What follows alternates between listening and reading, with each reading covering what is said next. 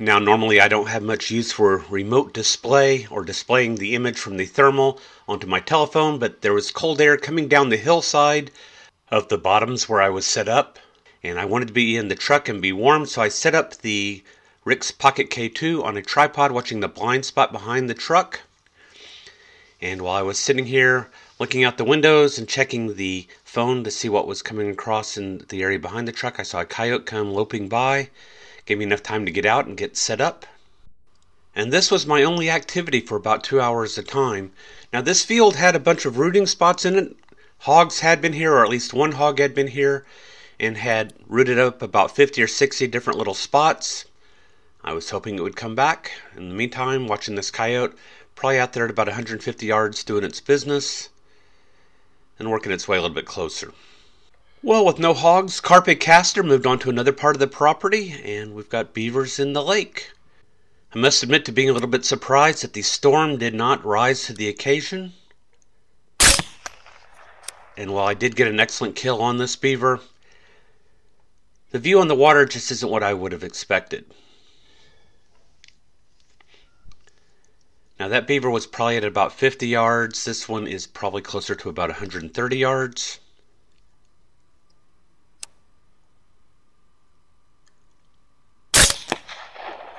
It sounded like a good hit, but that can be misleading on the water. I don't see a body floating up, so this isn't going to be one I can count. And this is the same beaver, I believe, coming in again.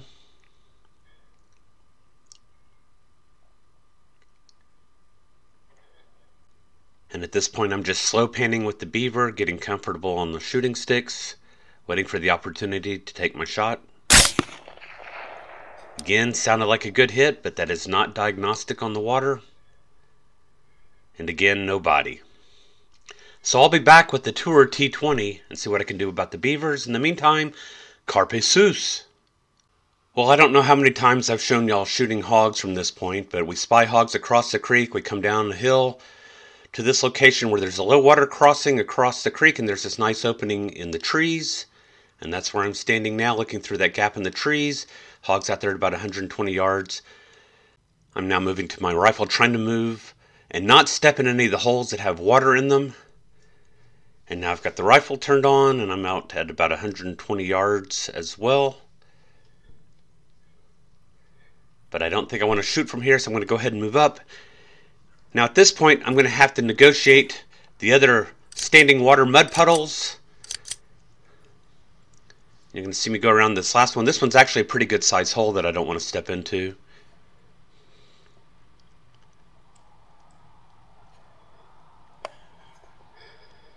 And with a little bit of good luck, you can see the hog on both screens. And so the hog's presenting a frontal view, and I'm going to take a frontal high shoulder shot, hoping for a spine. Not going to get it. So the hog takes off. I've broken the shoulder and I've shredded one of the lungs at this point. And I don't want to shoot a tree, and I line up. That's a tree. And I shot a tree.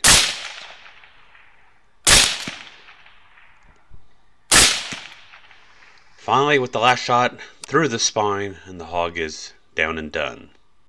I went ahead and stayed on the hog for a bit just to make sure it didn't get up, and of course it didn't. Well, he turned out to be a kind of scrawny looking hog, coming in at about 170 pounds, but I'll take that as a victory, even with the 2 errant shots. Brass Catcher by Tactical Brass Recovery.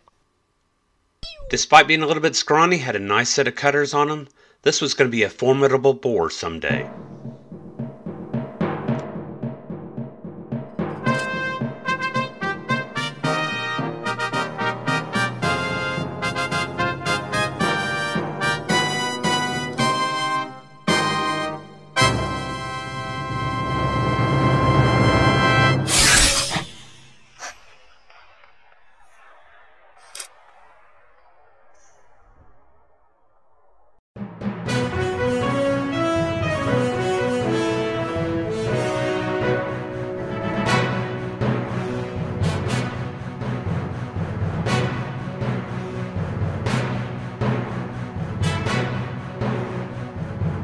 Carpe sus, my friends.